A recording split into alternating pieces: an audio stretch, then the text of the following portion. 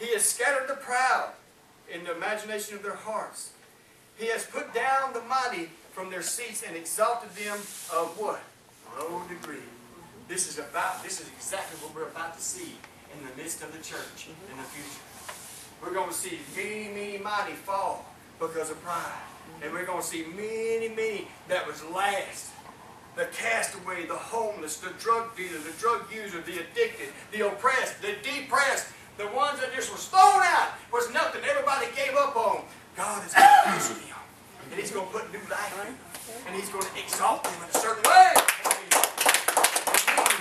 So the religious Pharisees in the church are going to be offended.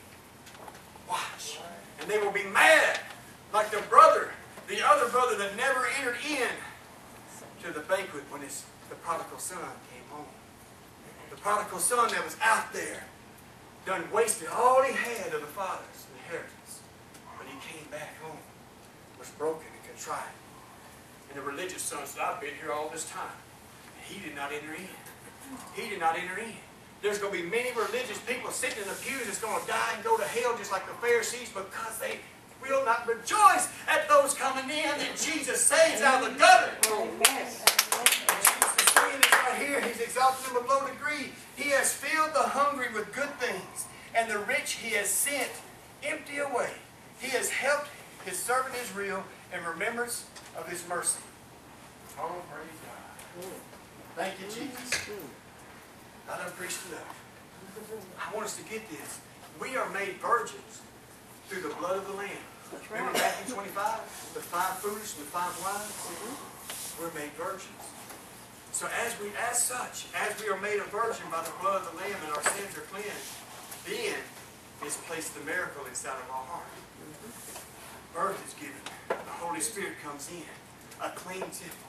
I've heard this all the time. God will not dwell in an unclean temple. Every single one of us, including the preacher saying that, is unclean. He dwells in us because what Jesus paid for. Because the blood got nothing to do with us. Even when we're in the pig pen many times, Emmanuel is still there. Y'all know what I'm saying? I don't promote sin. I don't like sin, and I don't want it in my life. But I'm telling you, Jesus doesn't give up or forsake us. Amen. We have to forsake Him. He doesn't forsake us. Praise God. So yes, He's still dwelling there. He's still dwelling there. And He's seeking to get many people that's in sin right now out of it and cleanse them again. Many have backslidden and fallen away, but Jesus hadn't given up on them. We got to get that in our head because there's many doctors that say, I walk perfect now. I talk to them the other day, you don't walk perfect.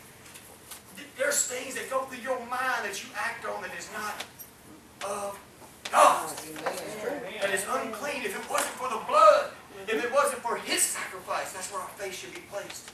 That's what Mary did. Mary had issues too.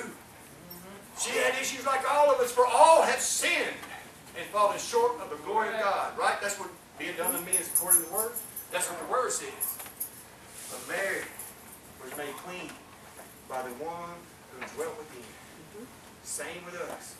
The Holy Spirit that dwells within us is sanctifying us daily. Ooh, I could keep on preaching, but I know y'all